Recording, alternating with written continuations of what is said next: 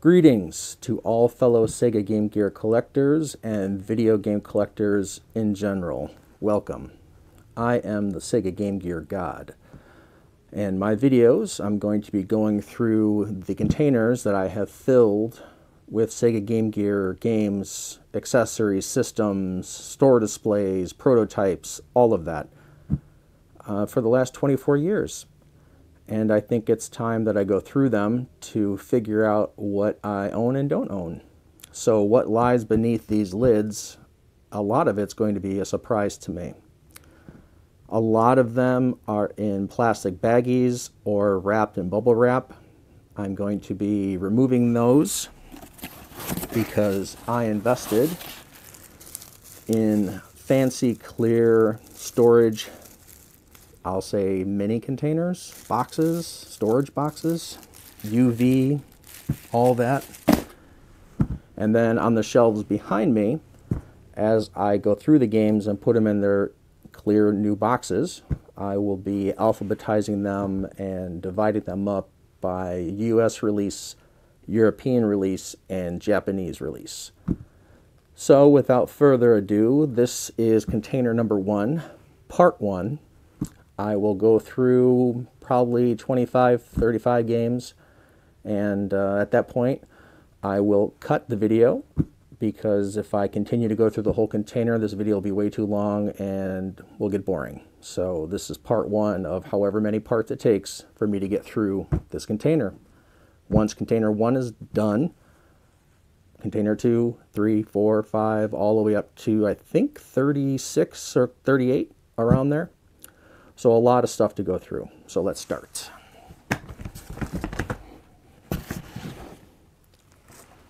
Starting off, we have a classic by Arena, which is Mortal Kombat. And for some reason, it is not in the box with the manual. The manual, the game, the insert. Great game.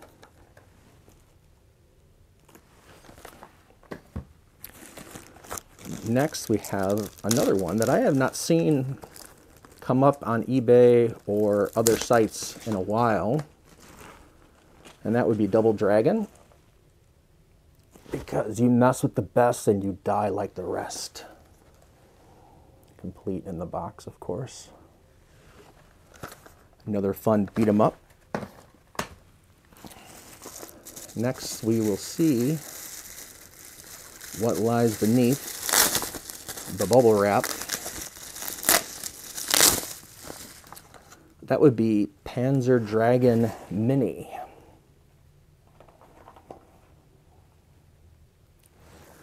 This game's, I think, expensive now.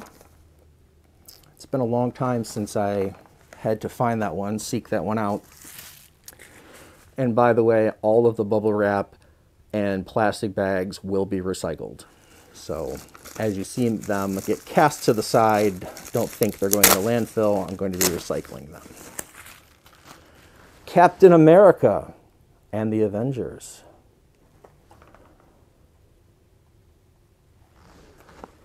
Marvel Comics. Uh-oh. I should take this one out of the clear plastic box. Power Drive. This game is very sought after by collectors. And I don't know if it's just Sega Game Gear collectors or video game collectors, but this game recently went for quite a bit of money. This was put out by US Gold. So you have the insert little advertisement that came with the game. Of course, the instruction booklet. Is it a warranty card? I believe so. For US Gold Limited. Of course, the game in the little plastic baggie that it came in, and then the cardboard tray. So yeah, Power Drive is a hard to find game. And a lot of people are looking for it. So there's one. This game is heavy, and I don't know why. It is World Cup Soccer 94. Another game by US Gold. Oh, the instruction booklet is massive. So we have the game, and yes, it has the hanger tag, the hanger cardboard. So if you're going to hang it on a rack, it has that. It's just tucked inside. A very thick instruction manual. Another mail away registration card. And then, of course, an official licensed product of the World Cup USA 94 in its clamshell with the cardboard insert. I don't remember that one being so heavy. What else do we have?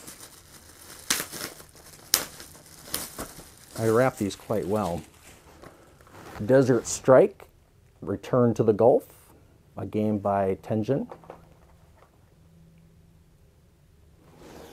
Kind of like that game. Empty bag. We have Spider-Man by Flying Edge. I'm going to say that we'll assume these are complete in the box.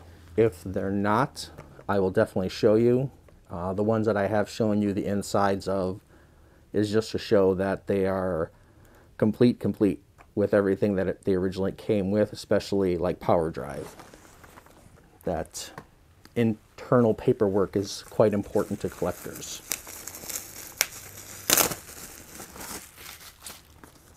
This one's a little bit beat up on the side here. I know I have more than just this one, but that's Beavis and Butthead. Music Television, MTV, by Viacom. Wow, 1993. This game, as you can see by the extra safe bubble wrap job, was a challenge to find back in the day.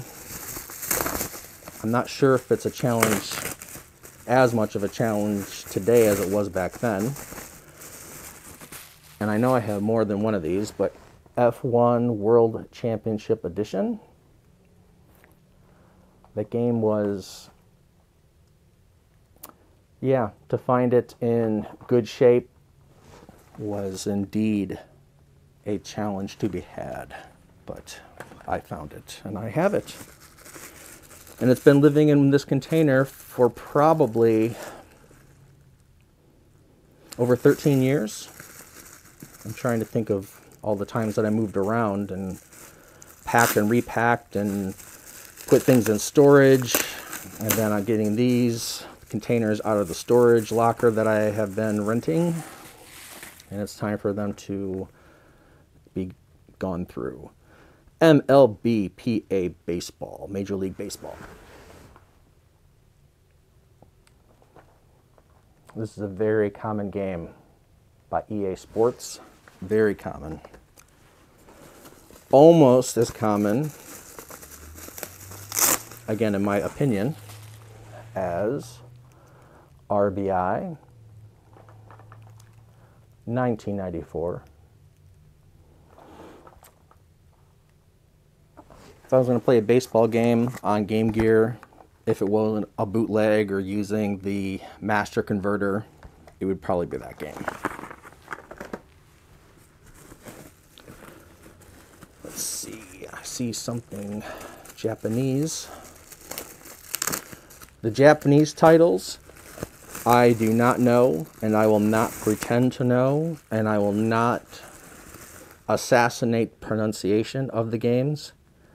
What I will do, for instance, this game, if you know the exact title of this game, the English version of this game, the title, you can put it down in the comments below, because that way it would help me better organize and alphabetize my Japanese Game Gear game collection.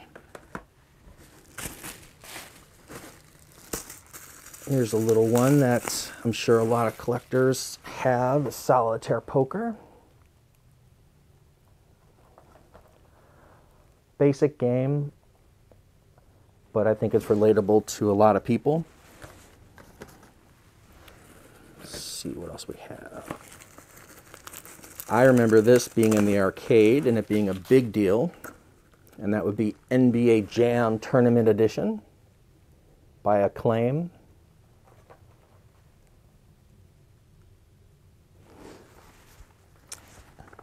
Like basketball games and things lighting on fire and jumping full court to make shots, that's a game for you. This is the Japanese version of Super Smash TV.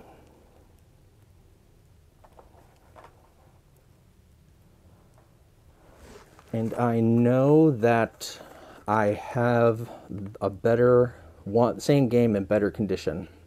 I'm sure I'll come across it as I am digging.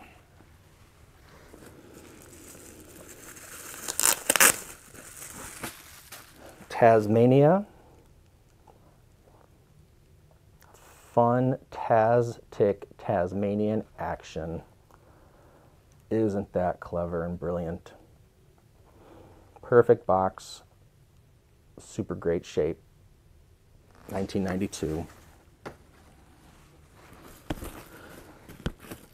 Ooh, this one made it into a old school container, plastic protective box. This was another one too, and I think people may still be hot after this game. Tarzan, Lord of the Jungle. I see it come up now and again, and I know I have more than one of these, but this was another game that throughout my years of collecting was one that I had to stock to add to my collection. This one has a lot of bubble wrap on it. And if it is the game I think it is, I don't know why I put so much bubble wrap around it. Probably because I'm a huge Star Wars fan. And this is Super Return of the Jedi. This is a pretty fun game. I enjoy this one. So it got extra special wrapping when I put this in this container by Black Pearl. That's my address. We don't need that. P.O. Box is down below. If you have Sega Game Gear games or anything Sega Game Gear related that you don't want, send it to me. Or if you have anything that you think would be showing your interest in Sega Game Gear or your video game collection in general, send me something. And I will open it and film it and show the world.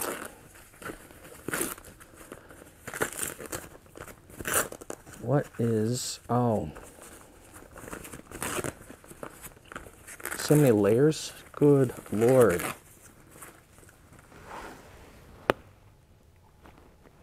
Again, I am not going to kill the name of this game. Fellow collectors will understand that this is one of the Japanese games that is a bit more difficult to track down. And this is one of many Japanese games that I have, like a lot. Probably too many. Let's see what else we have brewing beneath the surface.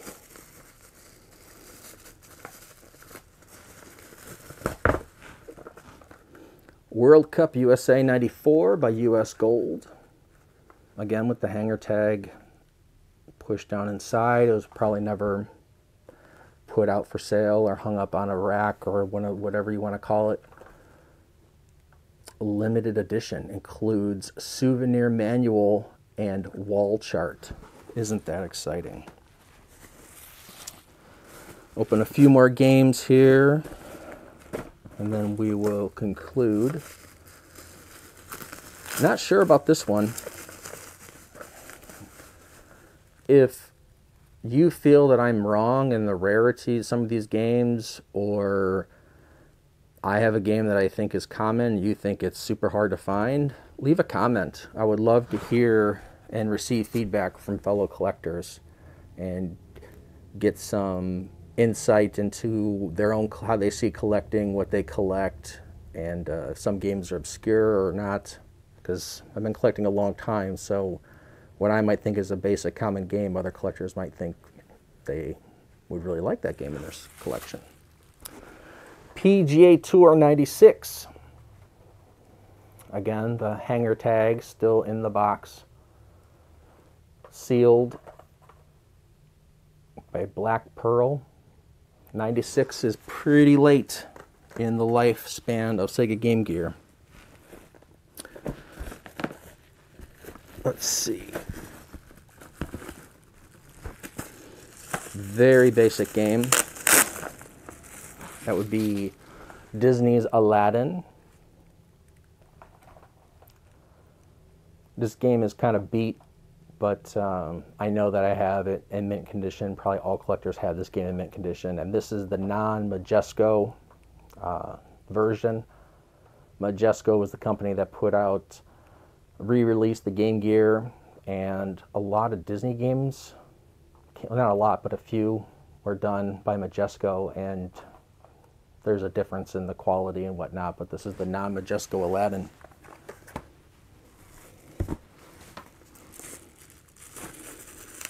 I haven't seen this one pop up in a while. This is a sealed copy of James Pond, codename Robocod 2 by US Gold. Sealed. It's the price tag is, well, that's on the shrink wrap for the game because it's sealed. From KB Toy Store, $29.99. So somebody probably got this game and didn't want to play it, and somehow it ended up in this container.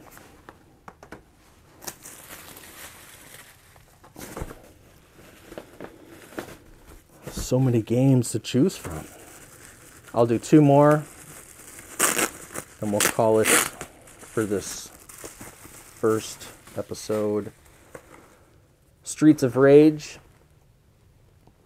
a fun beat 'em up. Great condition. Complete. Well, it's a little wrinkly on top. I'm not going to mislead you. But have no fear, because I have Streets of Rage still sealed in the cellophane. So I have the playable version and the put in your collection, do not open ever. From Walmart, $31.87 for Streets of Rage. So that's part one. Container one, part one. Come back next week for container one, part two. And I will keep digging and showing you what lies beneath the lid of container number one. So be well, take care, leave a comment, subscribe, share, do all that, and I'll see you back here next week.